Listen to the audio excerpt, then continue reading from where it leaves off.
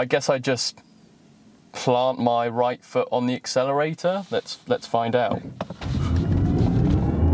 Oh, dude, it's literally peeing down. I have to take a temporary break to avoid the rain, come in and shelter for a little bit because it's pretty bad out there at the moment, so bear with me for a sec. So at the moment I'm in sport. Oh, right, should we start this again? The rain has finally stopped, so we're all well and good. I'm not looking like a drowned rat. I want to say a big shout out and thank you to Cotswold BMW for lending me this i4 M50 to review on the channel. So if you're in the Cheltenham area, the Gloucester area, and you're looking for a BMW, hit these guys up. Tom has very kindly arranged this for me, so big shout out to Tom. He's also printed out the spec sheet, given me some stats that I can help kind of give you guys on this car, because I've never been in an EV before. I have kind of, okay, that's actually a lie. I have driven a base model Tesla, but I've never driven a performance EV, and this will be the first one. So I'm looking forward to it. EV being EV, we know it's going to be fast in a straight line, instant torque, but I want to experience that for myself. And so what you're going to be watching today is my first impressions on this car, and maybe we can have a little talk about and a little comparison between this and an M4 competition, because this is spec'd up to about £65,000. An M4 competition, around about 75, so about 10 grand less. If you're talking PCP, I imagine residuals on the M car would be a little bit better. This is an M Lite, by the way, i4 M50. Now, I wasn't sure when this car came out whether it was a full fat M car or is it an M Lite, because on the mirror caps, we've got M style mirror caps, so that would tell me it's an M car. But then if it was an M car, it would be called an i40M, I imagine. But it's not, it's an M Lite, confirmed by BMW. So, do you buy this or an M4 competition? You've got rear wheel drive on the M4 competition, or you can get the X-Drive that's just come out. You've also got an M3 Touring that's now available, but that's a different story.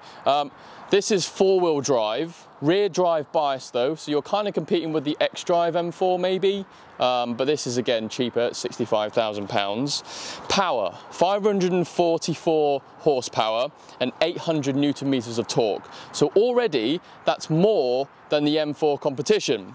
It's heavier though at 2,290 kg, so it's a big boy. 0 to 60, 3.9 seconds with a top speed of 140 miles an hour. Range, 258 to about 320 WCTP, whatever that means, Tom. I imagine that's how many miles you get out of the car. 258 to 300 miles. It's wearing the M Performance upgraded gold alloys. I love these, they look great. Contrasts nicely with the black and the gold. But other than that, it's a Grand Coupe, so it's not like your standard 4 Series.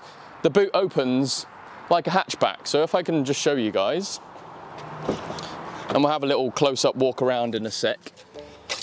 Got the key here, and it's starting to rain again. How do I do this? There you go. Grand Coupe. It's like a hatchback style, so I can touch the back seat passengers if I want to, and I've got loads of luggage space.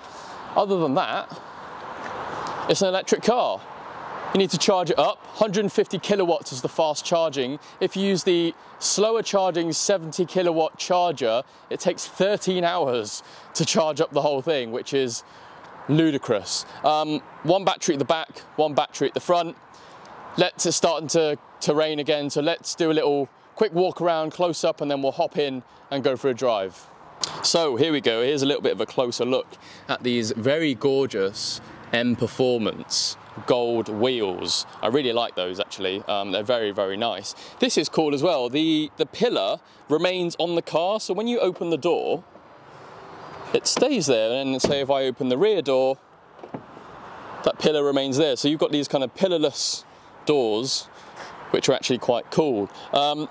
There's a child seat at the back. Not much room, I don't think, for rear passengers, but what I really want to talk about, lovely sexy door handles, is the interior. This is the new interior which you will find in the new G-Series M2 competition. It's now all a screen, kind of looks like a Mercedes A-Class. Let's walk around the other side so we can have a proper look without the steering wheel in the way. Yeah, they've upgraded the interior, so it looks very modern now. We've got a lot of rain on the lens, and I'll clean that in a sec, but let's get inside. This is what they've upgraded the interior to. Do I like it? No, being a driver and enjoying, you know, driver-focused cars and analog, I don't really like it. It's great that it's all in 4K, it's touchscreen, it looks very nice, it's absolutely huge. But as you're driving along with one hand on the steering wheel and trying to change settings, I think it would be a massive issue, even just to kind of change the aircon, the heat, the radio.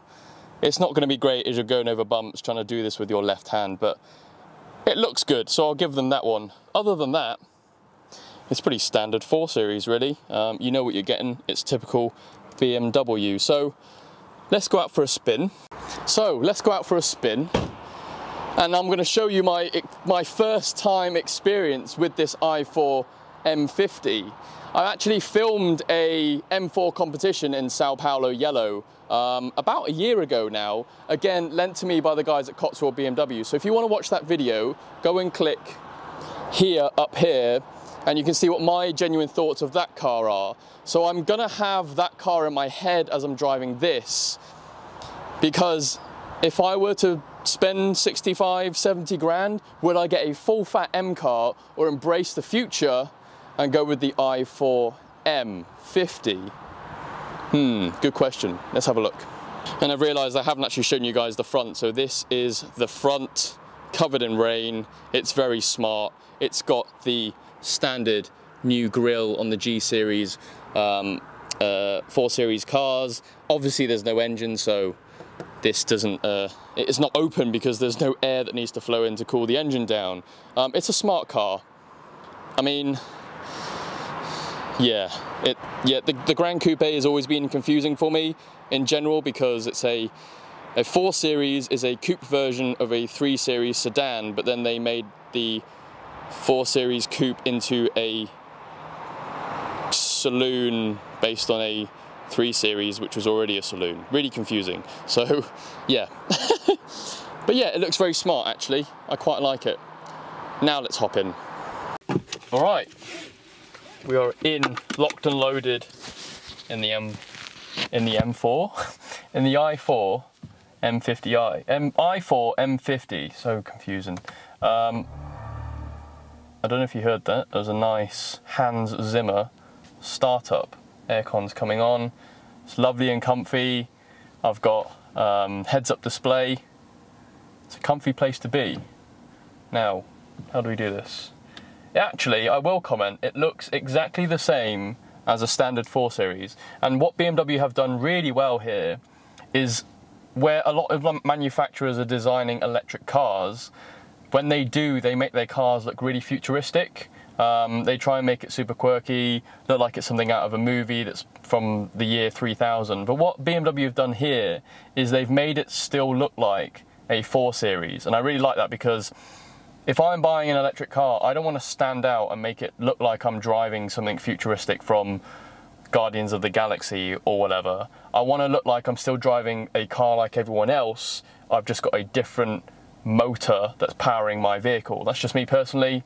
I don't know, some people might be different depending on styling. Styling is all dependent on what you do and don't like, right? But I like this. I like that it looks like a standard 4 Series. What they've done here, BMW, well done. Everything, the interior is exactly what I'm used to. It looks slightly different because I've never had a G Series BMW, but here we go. Look, down here, like a ZF gearbox. Put it into drive. You're welcome. Be quiet, BMW. And we're going. Ooh, comfy wafter. The brakes are interesting. It's like a button. It's quite squishy, but you press on it and you do stop quite a bit. You can't really feel how much you're pressing. Let's go down here. Ooh, interesting. Okay. The brakes are a little bit hard to get used to. It's like a button. I can't work out how much I'm pressing. Steering is light. Got that futuristic-y sound. Well done, Hans Zimmer. So Hans Zimmer is actually a very famous music producer.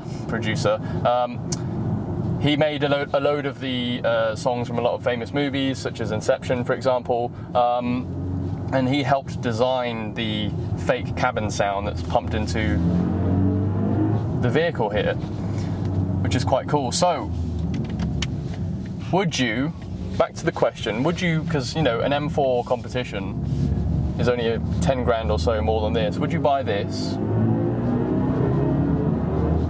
or an M4 competition? Straight off the bat, an M4 is 100% set up to be a better driver's car. This is like so light. The steering is so light. Oh dear. Okay, that's quick. Let's go down here. It's definitely not the handling is not set up like an M car. So on track, this is definitely going to struggle. It's going to oversteer so much. But as a comfy wafter, I like this. This is cool. It's a bit bright. Let's put my sunglasses on, but that's covered in rain. Okay, all right. It's got some instant power, obviously EV. Ooh. Okay. There's 3 settings here actually that Tom was telling me. 3 drive modes. You've got, I think, normal. Or comfort. It's kind of labelled Eco Pro. So what does that do? Oh, so you have Eco Pro, which I imagine is what regenerative braking. It's where you brake and it recharges the battery. It won't be the same as my M140's Eco Pro. We've got comfort, which is what I was already in before, and then sport. And then sport has basically 2 modes actually. You've got sport and sport boost. Sport boost is the big boy. That's the one where it uses all of the battery power to give you as much launch as you need. So at the moment I'm in sport. Oh, instant power. Braking, you've got a different sound. So as you take off, the sound goes up. I don't know if you can hear that. As you brake, the sound goes down. Cool. Now that I'm in sport, actually, the steering has stiffened up. Now, is that kind of their fake way of adding weight to the steering to stiffen it up, or is it actually stiffened up? Probably a bit of both. It's definitely easier to drive now. It feels more locked in. It's so quiet in here. Ooh, okay.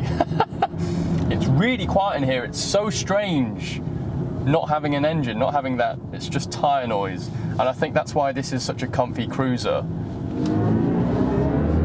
It's addictive though.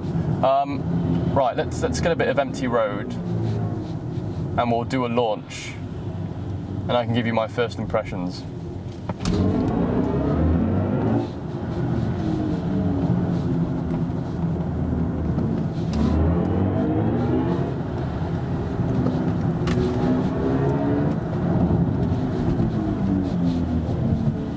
Right, so I've found a very quiet straight road now. Let's try the launch control.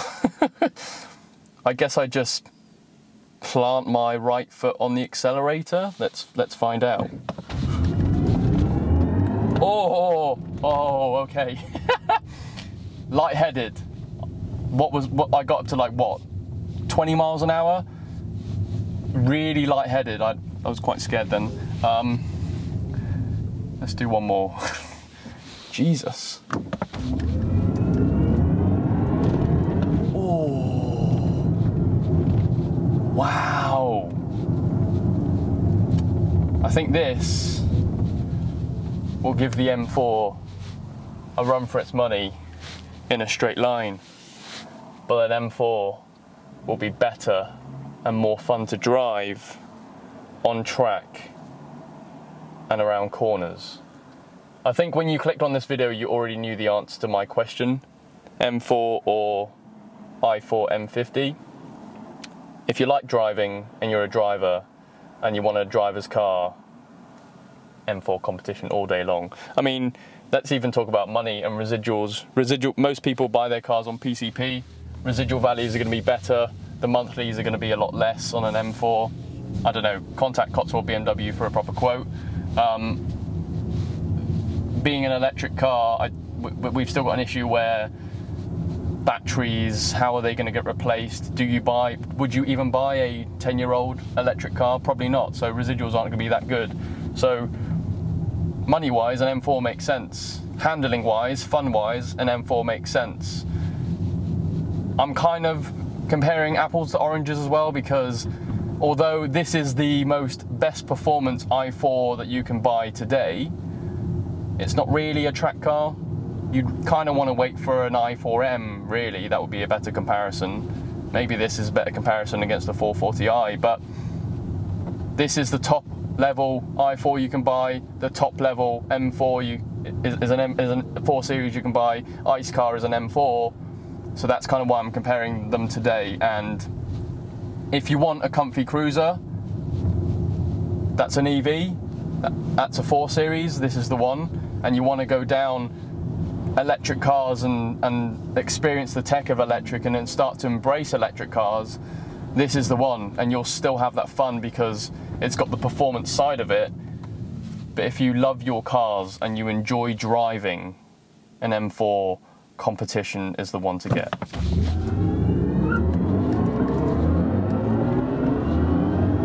Oh wow.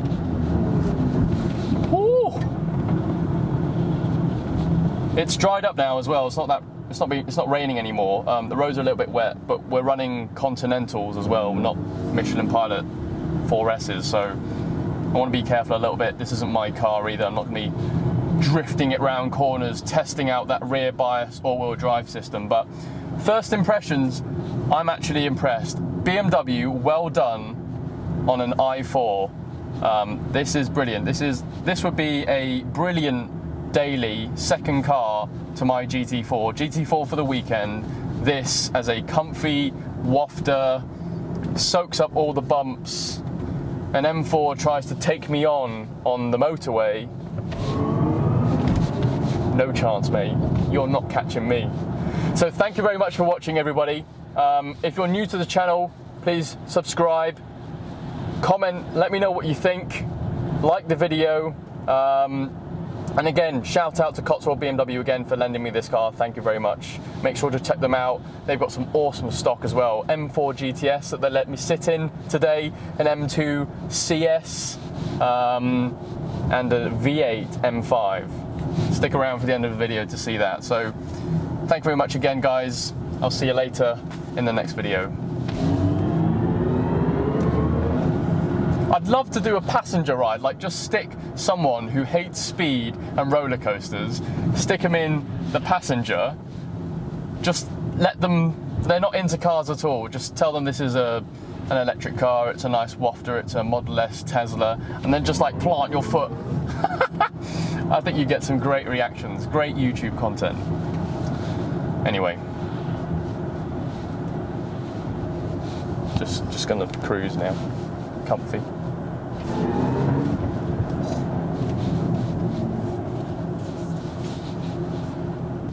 Wind the windows down. Oh, look at that. Listen to that lovely sounding EV motor. Absolutely no sound whatsoever. The future is dead.